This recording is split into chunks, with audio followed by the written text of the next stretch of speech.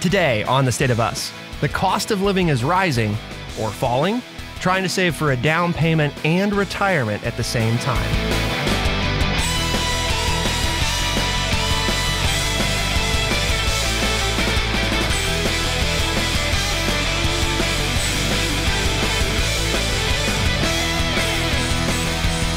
Are Americans better off today than they were in 1980?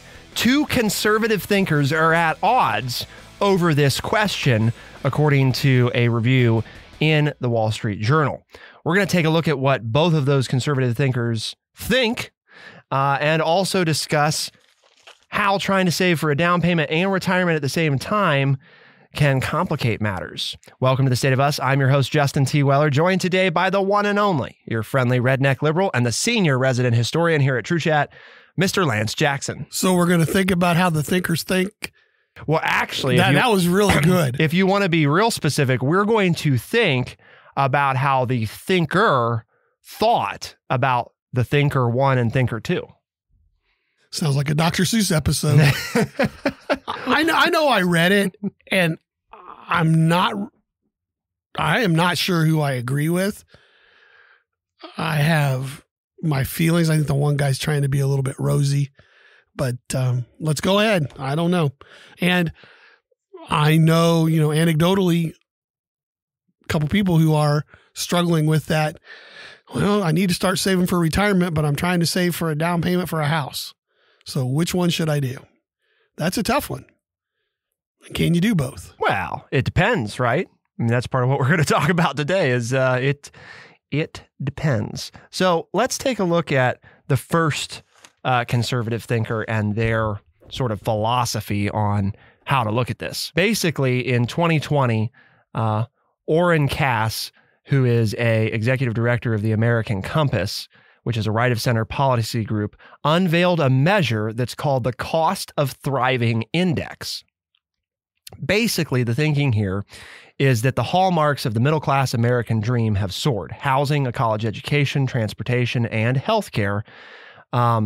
And while it's true that inflation-adjusted wages are higher than before, because those other things have gone up non-proportionally, it complicates getting access to these things. Put simply, his basic conclusion is that in 1985, a single income family, note what I said there, a single income family could afford the basic trappings of middle-class life: food, housing, healthcare, transportation, and their children's college from working 39.7 weeks at the median wage for men aged 25 and older.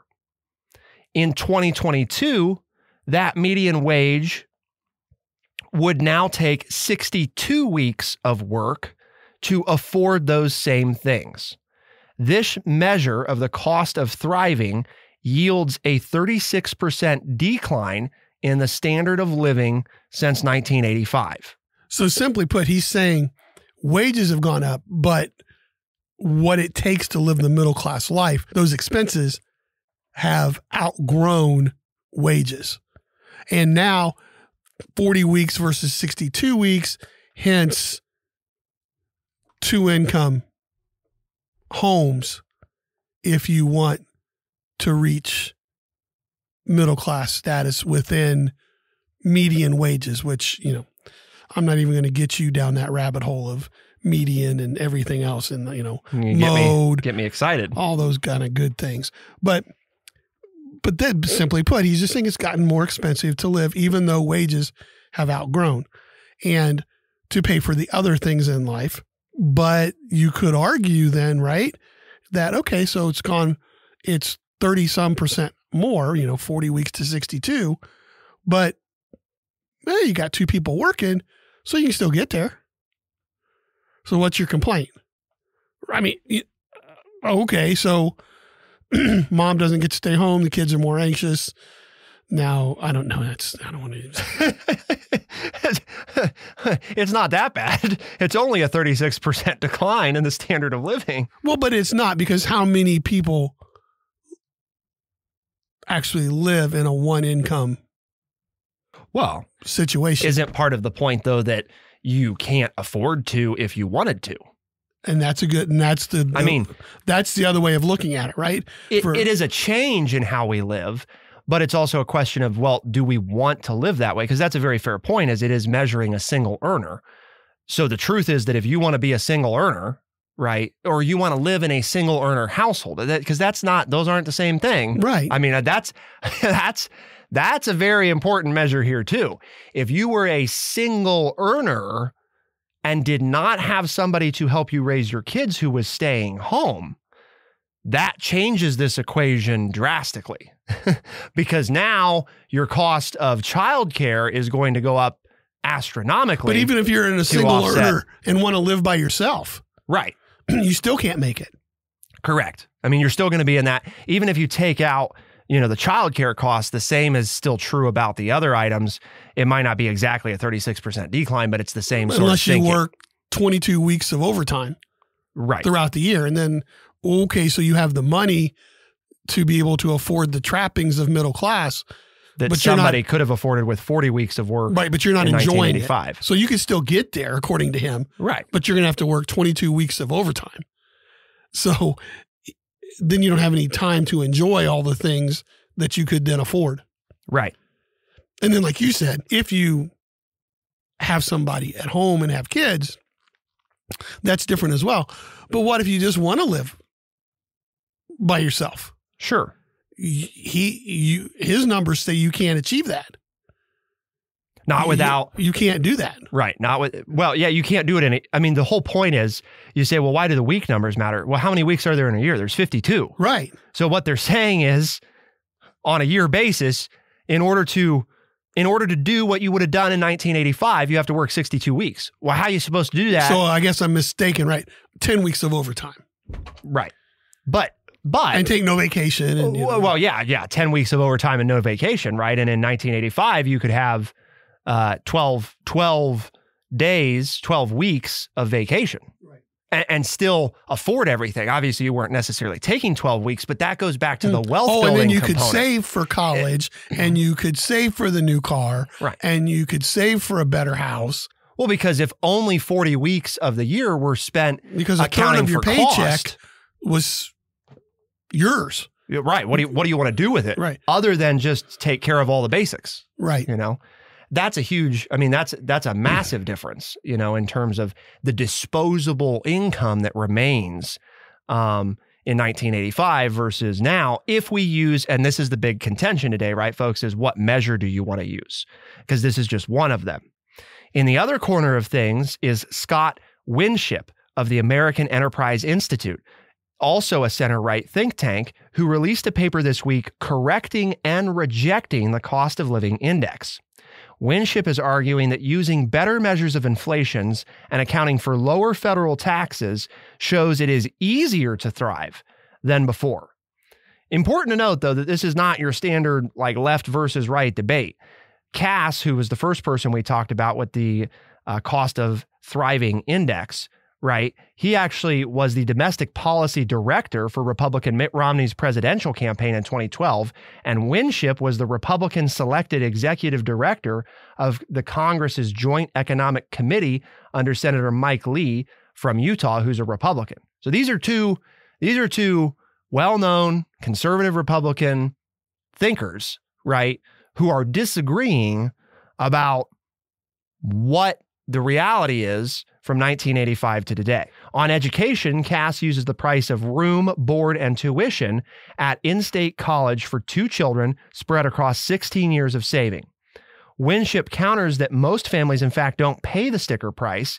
After accounting for financial aid, the average year at state colleges costs $14,560 per child, according to data Winship cites from the College Board. You go on to housing. Cass uses the rent of a 3-bedroom apartment in Raleigh, North Carolina, as representative of a median U.S. city. Winship says this is barely relevant for homeowners whose mortgage payments include principal and who own an asset that is often appreciating. Their net expenses end up much lower. I want to pause on this one, the housing, because I feel like we've talked about this a lot on the show, and I think it's not that these other ones aren't important, right? I'm not discounting the education, healthcare, or transportation arguments. Those are substantial costs, but where you live, and what type of living arrangement you have, for most people, is their single biggest expenditure. Mm-hmm. The single biggest budget item you have is your domicile, whether it's your rent or your mortgage. Right. So this one's really important because this one greatly impacts everything else more than all of the other items. And I guess I would say that here, the important thing to understand, right, and we've talked about this before, is the home ownership rate among millennials, right? Just recently, as in like this year, 2023, right? Millennial homeowners have finally outnumbered renters of their generation, but it just changed, and they still aren't catching up to baby boomers. Approximately 52% of millennials, typically defined as those ages 27 to 42 this year, owned a home by the end of 2022. The number of millennial homeowners hit 18.2 million in 2022, growing by 7.1 million in the past 5 years alone. Despite the progress, though, baby boomers are still the largest share of homeowners in the U.S., with 32.1 million owning their own homes, nearly double the rate of millennials. So the important thing here, right, is millennials they're making headway, especially the past 5 years in particular. They've made a lot of headway in purchasing homes. But we did a show not long ago, Lance, and you'll remember that the age at which they're getting into their home is substantially older than baby boomers. Well, and that isn't even taken into account, how do you save the money up to be able to buy a home? Right. Because in most cases, you're going to have 20% down, and you're going to have to pay the closing cost. You're talking about a big chunk of change just to get into a home, much less, making the mortgage payment. We've talked about adjusted rents. Making the mortgage payment's not the problem. It's coming up with the down payment. With the down payment and the closing costs and the moving expenses. That's where millennials, it seems to me, are hitting the roadblock because higher rents. The college debt, right? Well, and rents are higher because there's a housing shortage in the United States of where people want to live. Now, you may look down your street and 3 out of the 5 houses are for sale. There's plenty of room, but is anybody wanting to live there? And where the millennials are, where the jobs are and where they want to live, there are housing shortages. And so therefore rents are going up. And to your point, as you're trying to say, is if you're paying more in rent, then you have less disposable income to save for the down payment to buy the house. A Harris poll found, Lance, that about 61% of people feel priced out of the current real estate market as of December 2022. That jumps to 69% among millennials, okay? And more than half, 56%, believe that the dream of owning a home is dead, according to the survey. So this is, again, I don't think it can't be overstated how important this particular component of what they're both looking at, and I think they're both missing the mark here in the analysis. There's not enough stock being given to the nuance of home ownership and cost of rent, because to your point, Lance, it matters a lot how much you're spending on rent to how much you can save to how long it takes for you to buy your home. So it's great to say that, over half of millennials now own homes. Okay. But when baby boomers still own the most of any generation, and when that makes sense. So whoa. You're big into this causation and stuff, Yeah. Of course, baby boomers own most of the homes. They're older. They've had more time to do it. Own homes at a higher rate at the same age, I guess, as I should. Well, but you didn't. Did you give us anything? You didn't give us anything that said what was the millennial or the boomer rate at 26 to 42. That's a great question, Lance, and it's one that we will answer when we come back.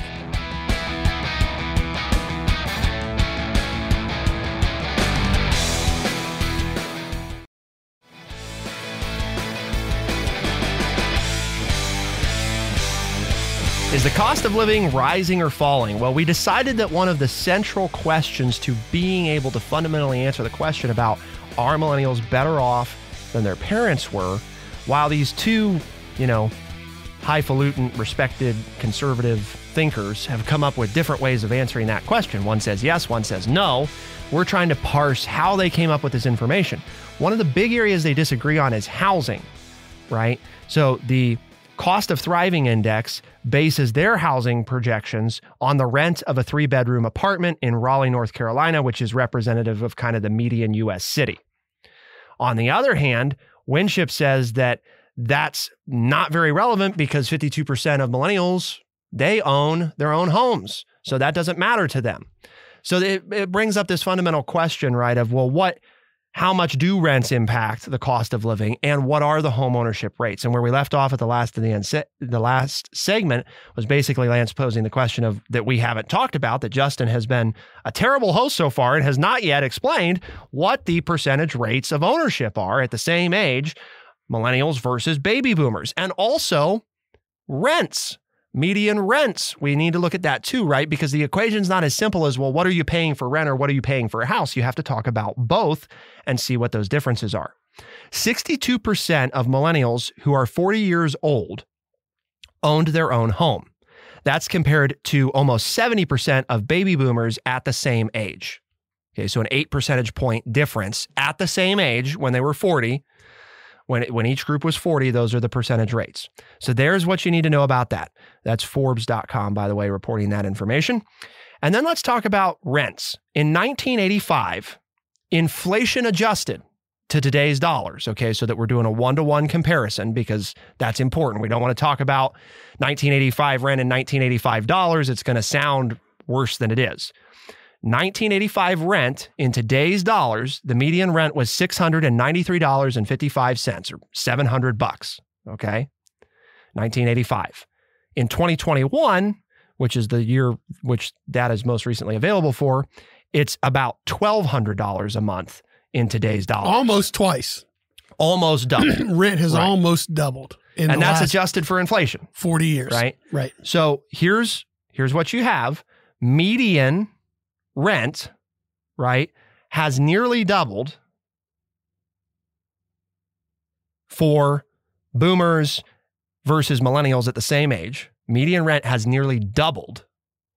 And there is a basically about an 8%, 7 to 8% spread, percentage point spread between home ownership at age 40 for boomers versus millennials. So decisively, we can say, now, whether or not this means they're better off or not is a different question, but we can decisively say millennials on average, and there's that terrible thing that I don't like, average, on average, will pay more for rent and own homes at a lower rate than baby boomers do at the same age, at the same point in life. So then we'd have to agree with the first gentleman that, I mean, that's what I'm leaning towards, I guess, agreeing with the first gentleman that it is harder to achieve that middle class status because, I mean, I can't imagine it because I talk to my daughters all the time, but their rent payment is stopping them from doing a lot of things. And it's something that I personally couldn't relate to because that wasn't the case when my wife and I were married and, had been married for a couple of years in 1985 and were, renting apartments. We were still able to save money to be able to buy a house. The numbers you just shared shows that it's twice as hard for my daughters as it is for me.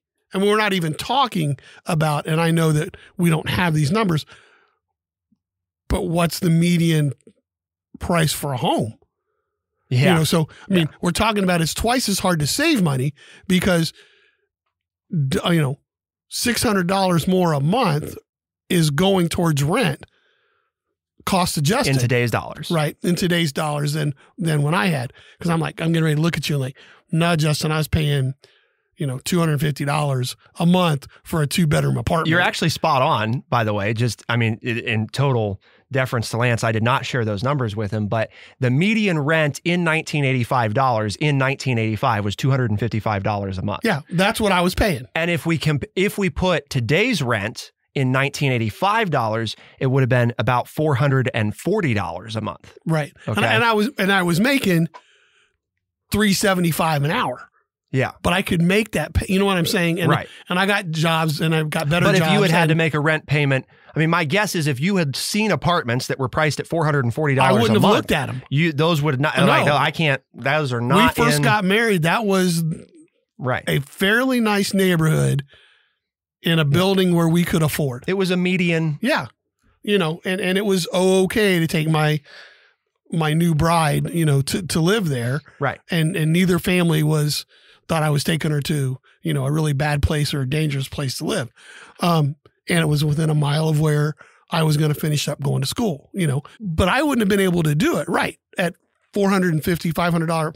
I wasn't looking at apartments like that. We wouldn't have been able to pay the mortgage, or excuse me, we wouldn't have been able to pay the rent, but we could at that. And then we could set aside money to finish school, which led us to better jobs, which gave us more money to save that we could put towards buying a house. And it wasn't easy. None of those moves. I mean, we get out the old picture books when we first moved into the house where we live now, and which was our first house and only house we've ever had. The furniture is just, and you look at the rooms, there's nothing in them. We were rattling around in that house and we scraped together every penny we had to be able to buy that. You know what I'm saying? And so it's not like, well, yeah, we were just rolling in the money, but as a boomer, I feel like we can't look at the millennials and say, well, you need to work harder. You need to save better. You need to be better with your money. That's just not the case, people. It's more expensive and it's harder for them to get to that median level because costs have gone up, even though they're making more money than we ever dreamed of at their age. It's not going as far for the main expenditures. One of the, I think, important points of the article, because we only touched on this earlier, but it's I think super important, is it's worth noting that in 1985, families with two spouses working full time were not nearly as common as they are today. A metric that's based on a single earner family will partially reflect that a single earner today faces increased competition from two career families who contribute to driving up the prices and expectations of what a middle-class life means. Yep. Winship also points out that single earner family with two kids in Cass's example would have a lower tax bill today than they did in 1985. Altogether, Winship is claiming that the single earner family is between 4 and 15% better off today than they would have been in 1985.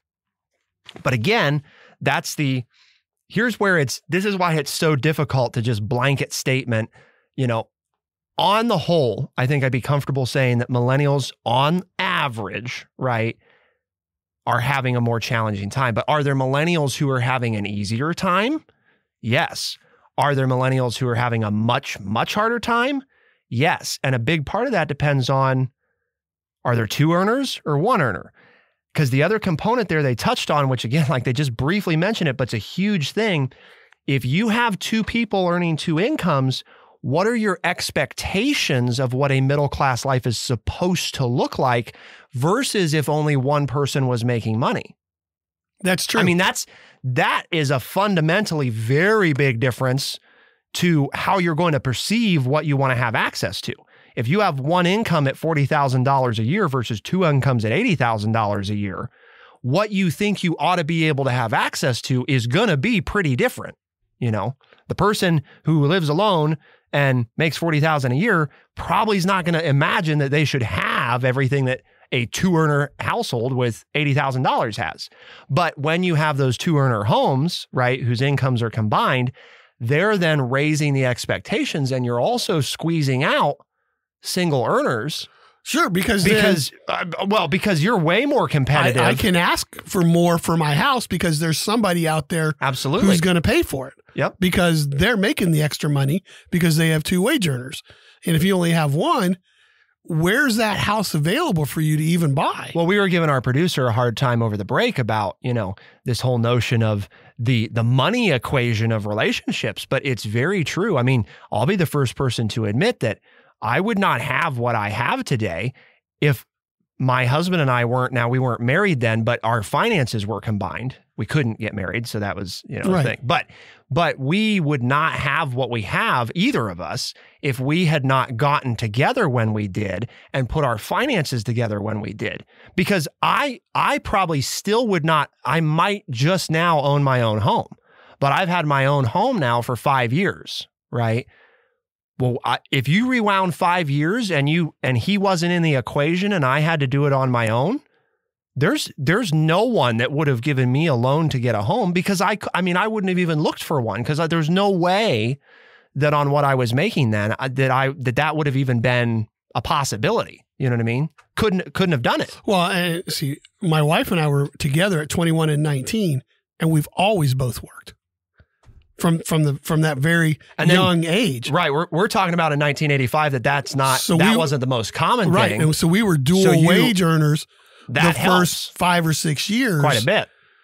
Right. When we could save money to buy our first house. It's smart. But I guess But that was a change in, like you said, we were not the norm. Right. For both of us to be working. Because the norm was not for that extent. Or the norm wasn't for both people to work full time. We shouldn't say that both people didn't work. 1985, it was not unusual for somebody to work. And we didn't start our family right away. We didn't have any childcare. We didn't have any of those costs which also would be unusual because we didn't have children until we'd been married, 5 or 6 years. Yep.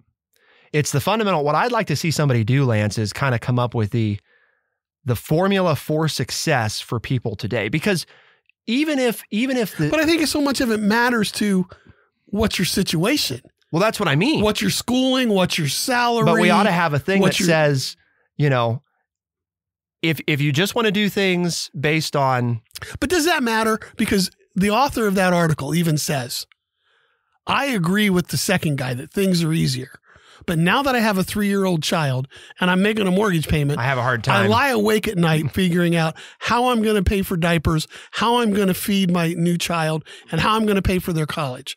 So does it really matter if we figure it out and there's some algorithm or there's some chart out there that says, well, you should be happy because this is where you fit in and does it matter really if we find that out, or does it matter what's inside our soul and inside our brain as to whether or not we're happy and we're satisfied?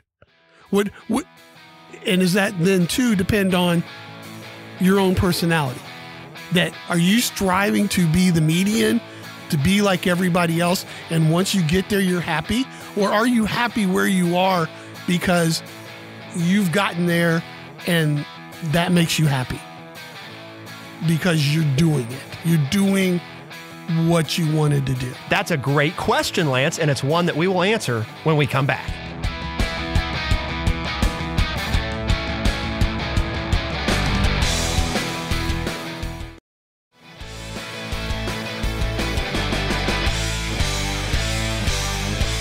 I would encourage folks, if you've not ever looked it up, to look up Nightbird's initial audition on America's Got Talent. This was in the middle of the pandemic, and she said after her audition, when she explained, that she didn't offer this up at first, but through the questioning, the judges found out that the reason she hadn't been working for a couple years and had been struggling financially was because she had cancer, and they wanted to know, well, how are you now? And well, I have cancer in my brain and my spine and in my stomach, and so not very good, there's a 2% survival chance is what the doctors had told her. Right. And she's passed away now, but she said at the end of that interview, and this is what I thought of while you were speaking, Lance, is you can't wait until life isn't hard anymore before you decide to be happy. Should we do things about this? Yes. But a big part of it's also our expectations from the onset, right? if we're saying, well, I need this and I need this and I need this in order to be happy, are we going at it the wrong way? Or should we say, well, I have this, I have this, I have this, so I am happy? It doesn't change that both of them are backing into this through the equation of, well, in order to be successful, in order to be happy, you need X, Y, Z. Well, who says that you have to have those things to be happy? Right.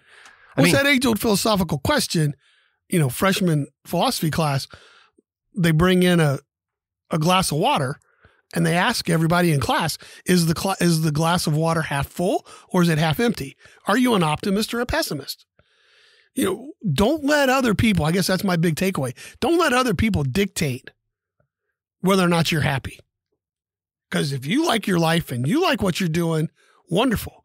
If you don't, then you've got to figure out how you're going to get to whatever it is that's going to make you happy. But that's the other thing is you have to know what that's going to be. Because if you're just out there chasing happiness and you don't know what it is until after you found it, then maybe you'll never find it. Well, and I think part of that, though, too, an important part is reflection, which is something that we don't spend a lot of time. When I say we, I'm talking about the younger generations, millennials, Gen Z. Historically, we don't spend as much time reflecting. And there's a reason that reflection is important, because it's that component that provides the opportunity for perspective, which is exactly what you're talking about, Lance, of you may have discovered something that makes you happy and not even know it. Because if you don't ever take any time to ask yourself, well, what do I have? Or it's never been taken away from you. Right. If you've never lost it, then you don't know that, right. Oh, wow, this is really making me happy. That can be said of everybody. Right. But I think it's one of those things mindfulness is a big term, that's mentioned a lot nowadays, but mindfulness of what do you have? How far have you come? Rather than what we always, well, how much further is there to go? Yeah. You're always chasing something out there. Why not just, as you said, I like reflection. Look at what I have. Look where I've come from. Look at the people I have in my life. One of my favorite things to do when I want to reflect is I say to myself, you pick up a John Adams book. Well, yeah, that helps too. But I say, if I could rewind 5 years, right, or 10 years, you pick whatever you want. But usually for me, it's 5 years. If I could rewind 5 years and tell me from 5 years ago right now, here's what your life is going to look like in 5 years, that Justin would have laughed me out of the room, because there's save one thing. I'm not doing anything that I was doing basically 5 years ago, except for this show, which we're talking about right now. And we're not in the same location that we were then.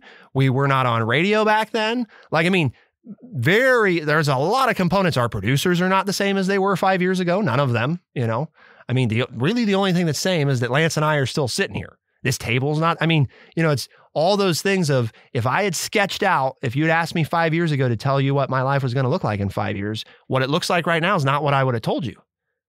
And not in a bad way. You know what I mean? I'm very thankful for what I have, but it's a good way to remind yourself of that, well, if you had asked yourself 5 years ago, where were you going to be?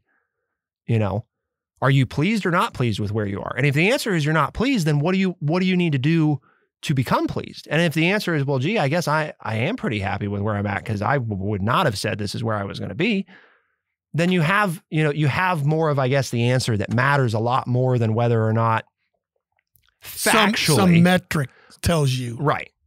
The metrics tell us that, yes, it is harder, for the millennial generation than it was for their parents at the same age on average. However, we also know, because how many shows have we done, Lance, where we've explained what matters to millennials is not the same as what mattered to their parents on average. So why are we measuring? Why are you trying to define happiness from one generation for that another generation has to meet those same goals? We're defining the classic trappings of wealth in the American system by the standards of 40 or 50 years ago. Is it time to update the standards?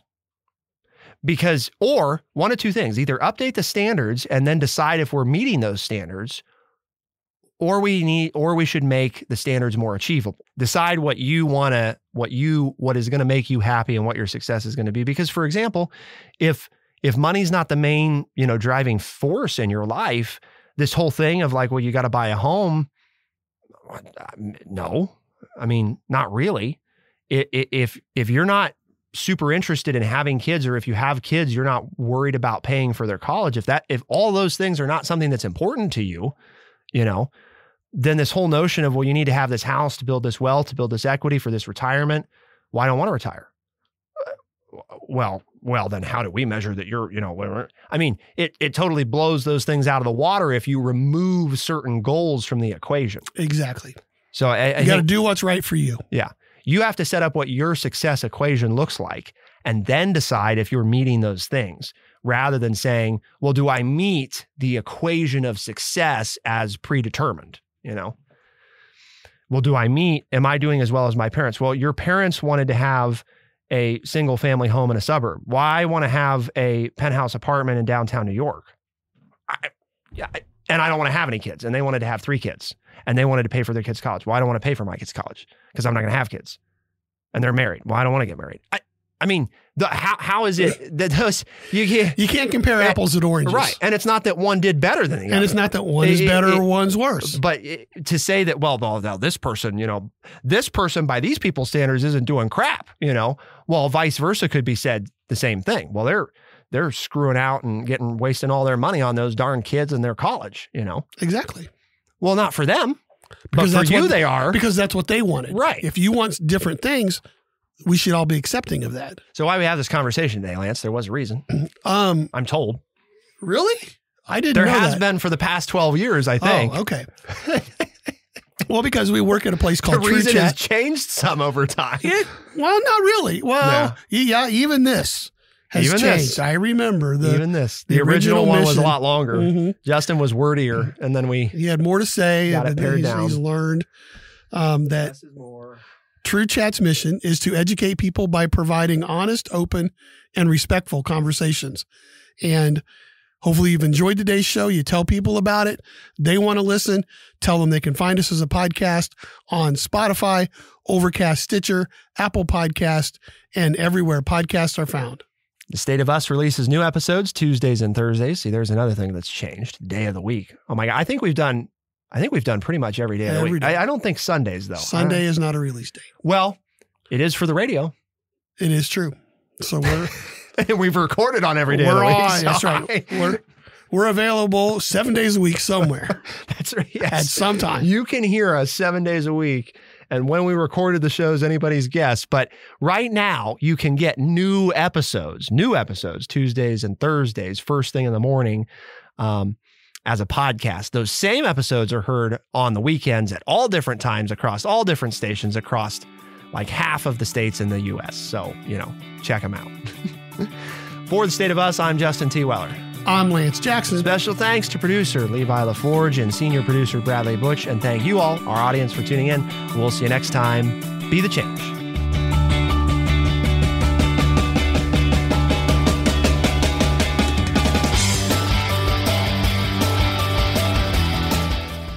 Be sure to check out our website, thestateofus.org, for books, articles, and all the ways to tune in. thestateofus.org.